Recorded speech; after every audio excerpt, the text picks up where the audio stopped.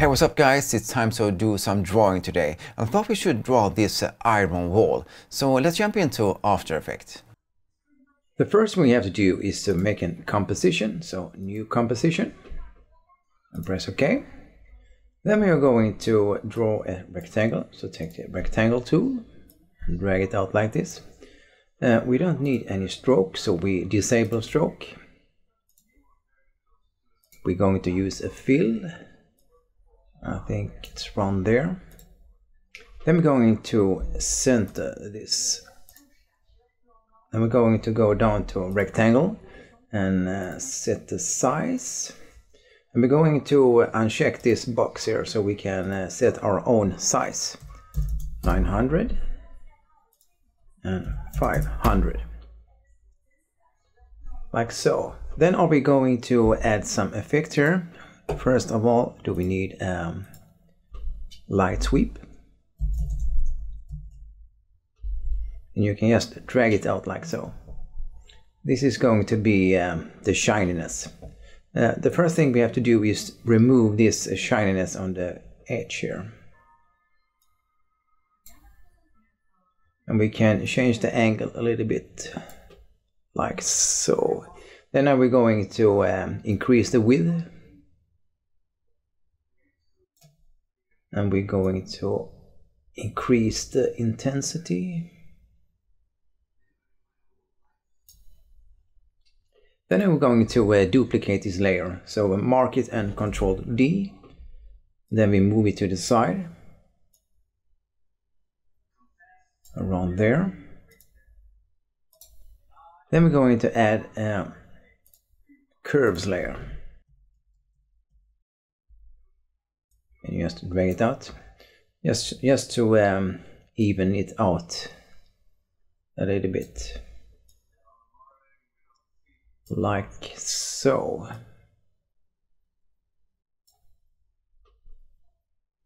Then I'm going to add a little bit of a pattern here. So we're going to add fractal noise. And drag it out. Then we're going to set this to screen and lower the opacity to around 17.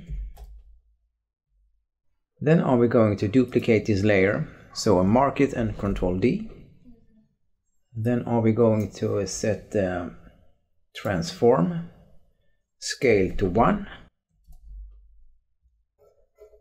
Then going to change the blending mode to darken and the opacity to around 5. This is just to get a little bit of this graininess, like so. And we can now go and disable that so we can see the edges here. Now we're going to add edges. So we're going to the layer and add layer style bevel emboss. Go down here to bevel emboss. We change the white to a little bit more gray and the black to a little lighter black. Then I'm going to change the smoothness to chisel soft. This is a little bit more hard edge. Then we're going to increase the size to around 7. I think that's good.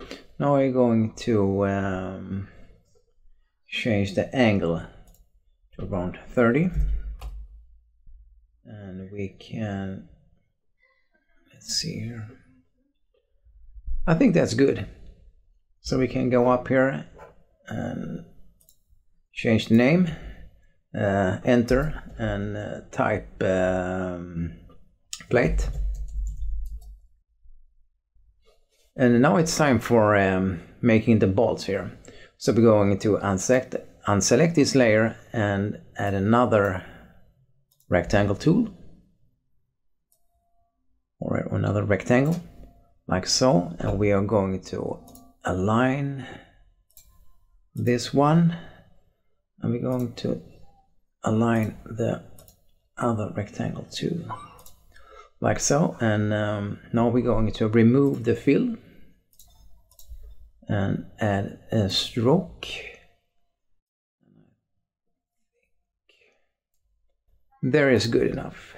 I like that color there. The size 45 is good. Now we're going to get down to this rectangle and the stroke. We are going to add dashes here. First one and another one, so we get the gap. Then we're going to set the dashes to 0, and we're going to set this round cap. This is making us to get rounded. Let's see here, if we increase this, you see, like so. But first of all, we can set this to 200. But we're going to set the size here to rectangle path, and we're going to uncheck this and set this to 800 and this to 400. This is just to get the spaces between the dots perfect, like so. Then we can go up here and remove that so we can see the dots. Then we're going to add layer style and bevel and bows. I think this looks quite good too if you have them flat, but I would like to have them more round. So we can do like this. We go to the size. Let's see. We go to bevel and bows, and we're going to set the size to a little bit higher, like so. And then we're going to change the color a little bit more gray, and the black should be a little bit lighter, like so. And we can change this angle to 30, and we can see the angle. I think that's good. And now we're going to add a stroke, so we're going to layer style and stroke, and then we go down to the stroke and change the color to a little bit grayish, and then we can change the size to 1,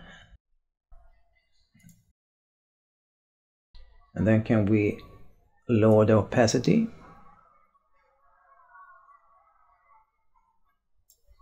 to around there. That's fine. So they're happy with the plate, and now can we do like this? We can change the name to bolts. And now that we have the plates and bolts, so can we mark them and go up to layer and pre-compose, and we can name this to plate and bolts.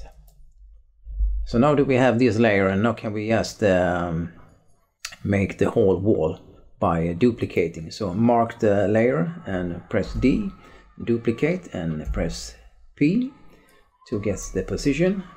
And now you're just dragging the plates in different directions, so to get them a little bit over the whole place. And I'm going to speed up this so we don't have to look at all this moving around.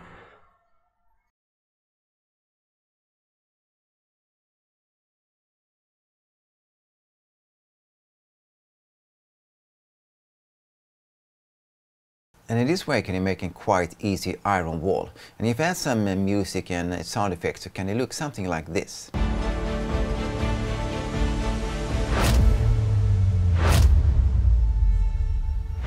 If you will support me on Patreon, you can also get a project file there. You can find a link in the description below. And I also have some other metal videos coming up, so if you don't want to miss them, don't forget to like and subscribe. But for now guys, it's time to say over and out.